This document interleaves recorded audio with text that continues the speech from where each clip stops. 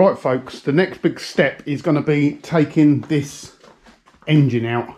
We're actually going to remove the subframe and the engine. I've got a little bit of a plan which I'll show you in a moment, but the first thing, we're going to remove the engine and then we'll drop the subframe down afterwards. Right, so once I get the engine and subframe out, I've got a bit of a plan for what to do in this area around here. So I've been down to Mark's and I'm going to use the front part of the jig that he made for the Cooper S. If you want to go and watch that video, I'll stick a link up in the corner somewhere. But he made a big jig for the Cooper S because he replaced the whole floor. I'm only going to use this front bit and it's going to be there. Once I remove the subframe, I'll then bolt this jig in. So it's in place and I'll know exactly where the bolt hole should be to line everything up again. And I could just use the subframe. I could just leave the subframe in there, and that does give me some reference points. But where I need to cut out this T-board, I don't think there's going to be enough room with the subframe still in the car. So hopefully by removing the subframe, using that jig, bolting it in, that will give me enough room to work around it. Hope that makes sense. Hey Mini enthusiasts, how you doing? I hope you're all well and I hope you're having a great day. I thought I'd add some narration to this time lapse because this is one of those videos where it's primarily time lapse. It's one of those jobs I just wanted to get on with, and sometimes stopping and starting the camera, filming the detail and zooming in can take 4 or 5 times as long to film and just as long to edit. So I apologise for those people that do want to see the detail. I know sometimes people put in the comments about slowing it down a bit and showing the detail, but I have plenty of videos on my channel and I'm sure it's probably been covered off in a previous video. So as you can see, I've dumped out the oil there. I've got a container underneath. I'm just taking the coolant out. Again, people have commented before, you can take the engine out, the engine unit with the gearbox, with the radiator on side, and you can just about get it in and out without too much of a problem, but it is pretty tight. And for someone like me, I'm not in a rush. It does actually just make it easier to take as much off the engine as you can. And my one sort of reason for taking that radiator off the side was I wanted to get the water pump out as well. And that's because the water pump is right at the very bottom of the engine. And by taking the water pump out, you pretty much get all the water out that's in the engine. So when you're moving around the engine afterwards, you're not constantly dropping coolant on the floor.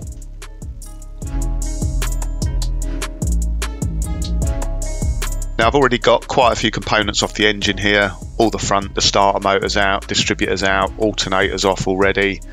And as you can see, the wiring loom I've taken out. It's up on the top of the bulkhead at the moment, and I've labelled up all the wires. Now I pretty much know where all the wires and plugs go on a Mini engine, but it just makes it a little bit easier if you label the wires up. When it comes to putting it back together, it just saves you maybe a little bit of time looking up the wiring colour in a wiring diagram. The next step will be removing the brake servo. I've just put some penetrating oil on the bolts there because they're pretty rusty. And now I'm going to remove that lower engine steady, which is something on previous engine removals I've forgotten a few times. It's down the bottom there, you forget it's there, you come to taking the engine out. There's usually always something you forget. It's usually the speedo cable. Or like I say, I've forgotten the engine steady at the bottom in the past. I've just shown the radiator fan there because the fan's actually damaged on the car. It's rubbed against something in the past. It's sort of egg shaped, so we'll need to replace that.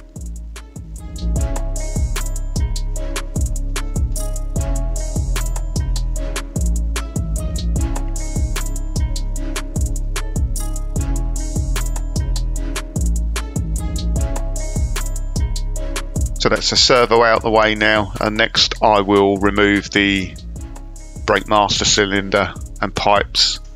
Obviously again it will leak out a little bit of brake fluid while we're doing this, so I'll clean out the container, and I've got a container then to put the brake servo in.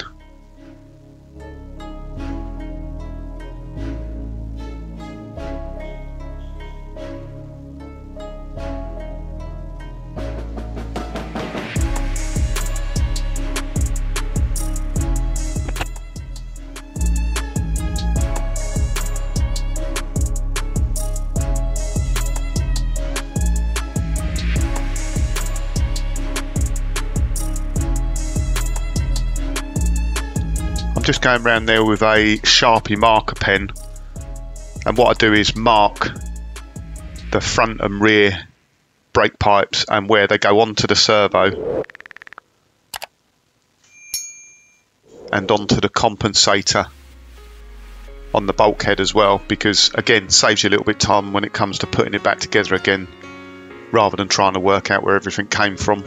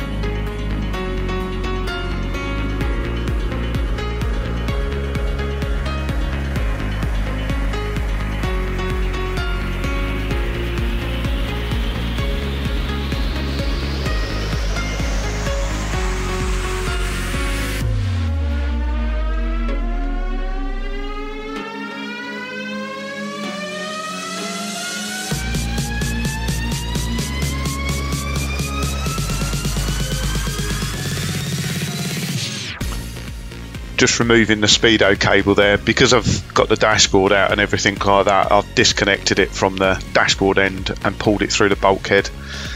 I tried reaching down the back and unscrewing the speedo cable from the gearbox end, but the nut is seized, or I can't get enough grip on it to loosen it up, which is pretty standard, to be honest. But as this is a full restoration, the dash is out of it, I shall take the engine out with the speedo cable still connected but disconnected from the speedo head end, and I'll take the speedo cable out once the engine is out.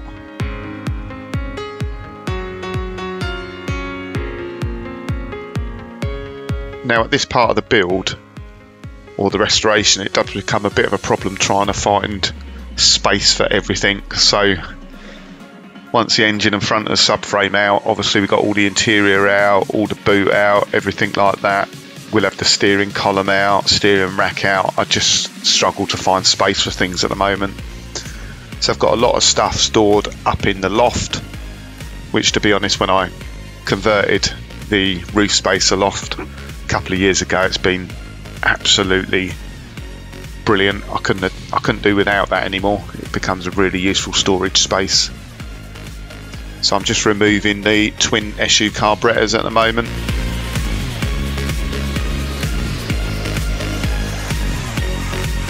And once they're out of the way, that will then allow me to remove the LCB manifold.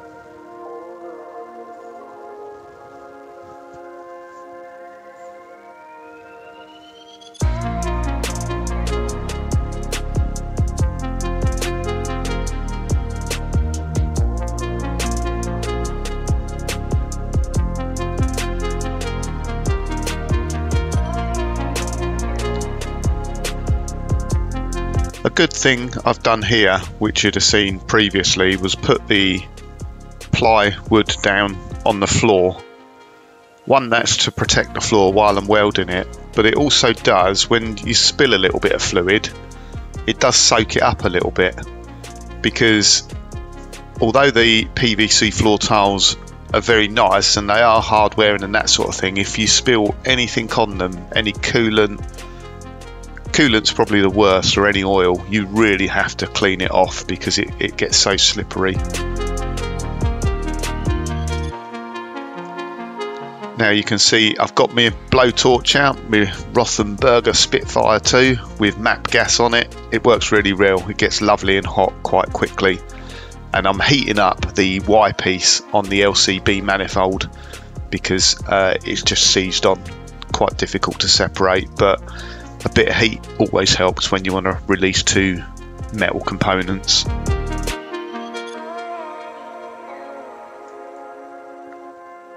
Quick shout out to the channel supporters that support the channel through Buy Me a Coffee, or Buy Me a Beer as I like to call it. Really do appreciate your support. Thank you very much. It's greatly appreciated.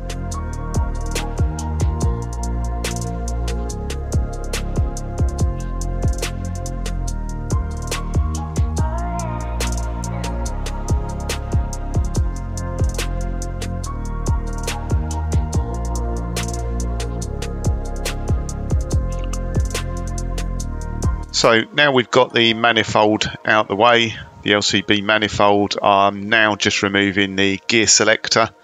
If you're just removing the engine, you can just take the roll pin out the gear selector rod and remove the stabilising rod, but I've taken the whole linkage out because we'll be working on the underside of the car anyway.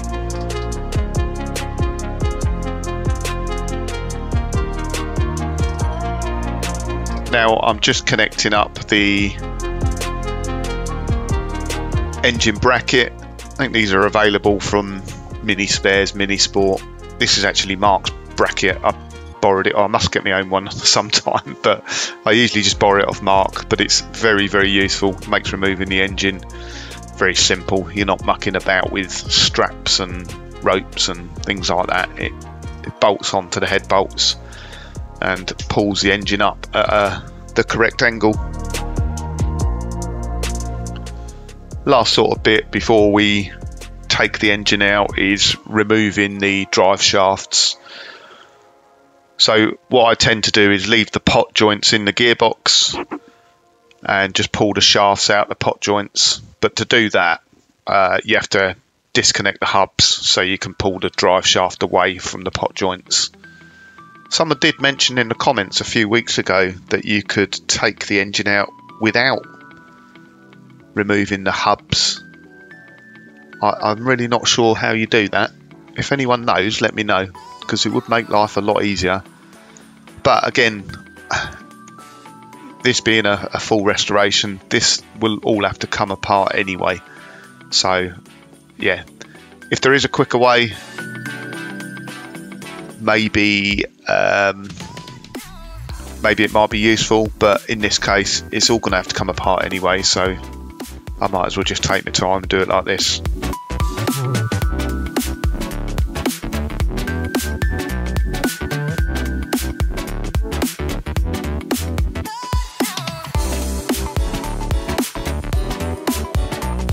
Now the front suspension on the Racing Green, it's had quite a lot done on it. So it's got negative camber bottom arms, it's got adjustable front tie rods, it's all rose jointed on the bottom arms as well. It's got high-lows on it, it had gas shock absorbers on the front of it, so it was a bit of a modified setup. When it goes back together, I think it's probably all going to be pretty standard, so I'll be looking for some standard bottom arms and tie rods and going back to rubber bushes rather than rose joints and things like that. I mean, rose joints and all adjustable suspension is very nice, but not so much maybe on a road car.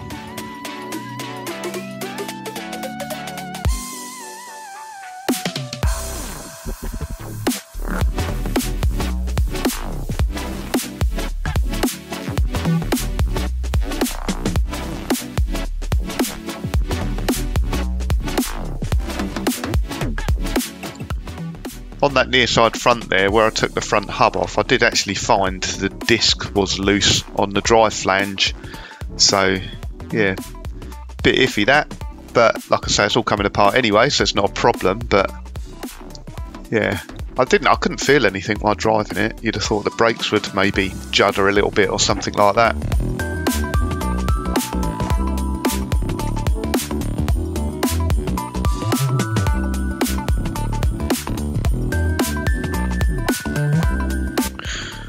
You can see here I've actually stripped the drive shafts down and taken the CV joints off the shafts. The reason for that is because I still want to be able to wheel it around in a minute. So as you can see, I'm putting the hubs back on loosely, and I'll put I've put the CV joint back in with a hub nut on there. It just holds the whole assembly together. Otherwise, if you don't have the CV joint in there, the bearing can all fall apart when you put it back down on the ground. So that is why I've done that, if anyone's interested.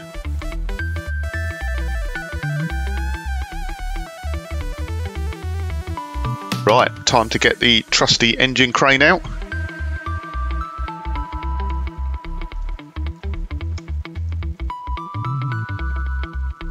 And now, hopefully, all we should have connected is the engine mounts on both sides of the engine, on the crank pulley end and the flywheel clutch end. With them out, it should be just a case of lifting the engine out.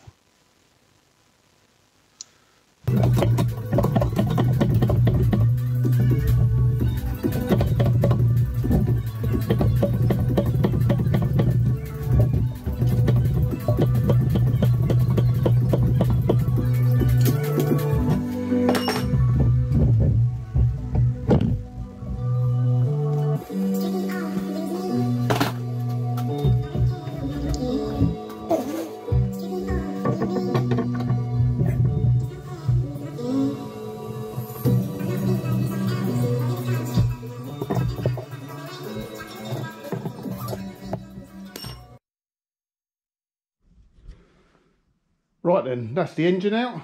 Wasn't too many dramas, to be honest. I didn't leave anything connected for once. Now, I'm sure some people will comment and say, why didn't you take the engine and subframe out in one go? You can do that. You can just drop the whole lot out. However, it's a little bit more controlled taking it out this way. And next step is we are going to take this subframe out now. And yeah, take the subframe out, and then we're going to fit the jig in place of the subframe, and hopefully that gives me a bit more space when it comes to cutting out and welding with the subframe out of the way. So let's go to time lapse and let's get this subframe out.